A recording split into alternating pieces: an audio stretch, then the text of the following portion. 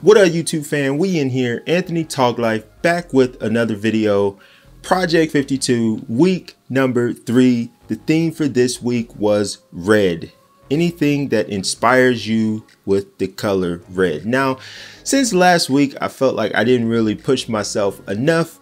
I wanted to push myself a little bit more this week. So number one, I decided to use my entry level Rebel T4i with the kit lens, the 55 to 250, just to use that gear, just to show that you can still use this entry-level gear and still get some good images. Number two, I wanted to do a triptych this week. So basically what a triptych is it's 3 images that go together to help tell a story.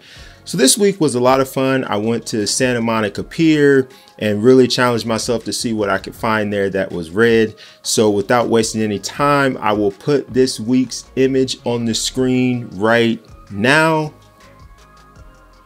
And let's get to it. All right, folks, coming in with the voiceover because this week I was on location with the GoPro, so I really couldn't record the video the same way that I have the prior videos.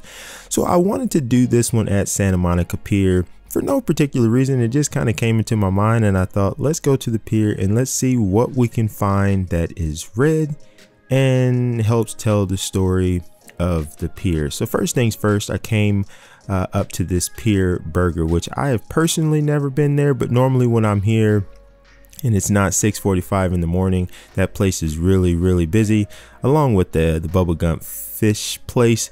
But this Pier Burger place is normally really busy, and since there was so much red, obviously that caught my eye first, and so I wanted to get some shots of that. Now I was really surprised at how many people were there. Come to find out, they were filming something and half of the pier was closed off for some filming, which of course made this even more difficult for me, but you know, it is what it is. So I got those shots of the Pier Burger there, so then I decided to keep on walking. I'm going to come up to a red vending machine that I'm going to get a picture of, and it was more something just to be safe. It really wasn't something that I was expecting to be one of the images for this week, but typically when I do stuff like this, I want some fallback images, and so that is what I am doing here, getting a shot of that red vending machine right there to be able to have a fallback image just in case some of my other images did not work out. It was very challenging. There was not a lot of stuff that was red that was meaningful. There obviously were things that were red, but I didn't want to just take pictures of just red things. I really wanted to find things that really would tell the story of Santa Monica Pier if you were familiar with it. So right here I am shooting the iconic pier Ferris wheel, and the carts, or whatever the thing those that they're called that you sit in, I don't know, they are red and yellow. So I knew that I wanted to capture those in an image, because if you know anything about Santa Monica Pier, I mean, as you're driving up to PCH, you typically will see this Ferris wheel first. So I definitely wanted to capture that. So I snapped some pictures of the red cars on the Ferris wheel. And here I think I am still trying to get some different angles. I was, you know, really playing around with angles to try to make sure I had a bunch of different variations to have something to play with in post. Now here, the reason why I left this in the video, because the images from this did not make it into the triptych. But the reason that I left this in was because I just wanted to talk about, you know, the complications of photography sometimes, and how there are times where things just don't work. Now, when I knew that I was going to the pier and I was doing red, I knew I wanted to shoot these tables for sure. Every time I go to the pier, I always get a funnel cake from a place that's close to where I'm standing right here, and I sit down at these tables and I eat that funnel cake. So I knew that they had these red and blue tables. So I definitely wanted to capture these tables because they're, to me, part of the essence of being at the pier.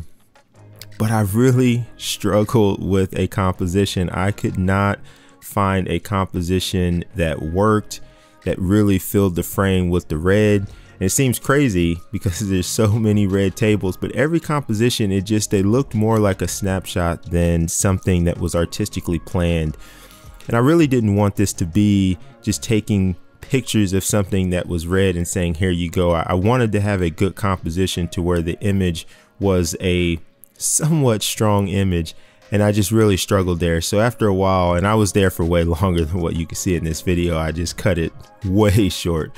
So I took some shots, and at some point I said, okay, let's just move on.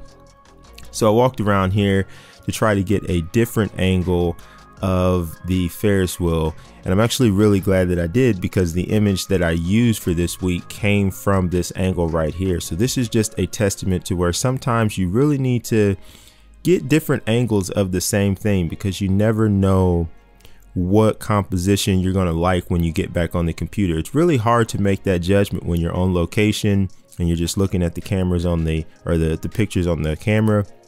So anytime I'm out in the field, I always try to get different variations of things, so that way I have some flexibility when I get back home and I put the images back on the computer. So I got that image there. So now I was actually walking around to go into Pacific Park here, and here's where the guy stopped me, and I realized that they were filming stuff, and it completely made sense why there were so many people, because again, I was there at like 6:45. There's normally no one there that early, especially during the week. But they were filming, I think the show is called like Fahrenheit 9/11 or something like that. So that ate up almost half of the pier, which made it really difficult for me, because I was really hoping to get some things in there that would be red, because there's so much color back there. So that kind of had me worried a little bit on what I was going to be able to get. But as I was standing there, I saw a Route 66 sign, and if you're familiar with the pier at all, you know Route 66 ends at the start of the pier. So I saw this sign, and it was like a dark red, and so I thought that would be a perfect image to get for this. So after I got that, at this point I was kind of in a rush to leave, because I had parked in a parking garage. Notice this guy on the red right there, with the red jacket right there. I was trying to get back to my car so that I can get free parking. Now it ended up being that I somehow misplaced my parking ticket, and I ended up having to pay the lost ticket price, which was annoying, but whatever. So right here, I turned around and just wanted to capture this guy with the red jacket, and that again was kind of more of a safe shot, just in case. It was like, if the images that I have don't work, I wanted to have some fallback images just in case. So I captured that guy. There was a red bicycle on my way out that I don't believe I left that footage in the video. I captured that. So I'm going to put some images on the screen right now that are some images that didn't make the cut, just so you can kind of see what I was doing. You know, I really had fun with this. It really did challenge me. I was using, you know, my Canon T4i with the kit 55 to 250. You know, it was good to challenge myself to try to find not only something that was red, but help tell the story. So it really was fun this week, and I was happy with the images that I selected. You know, if you weren't familiar with the pier, would they be iconic photos enough to where you would know that they were from Santa Monica Pier? Probably not. But you know, there wasn't.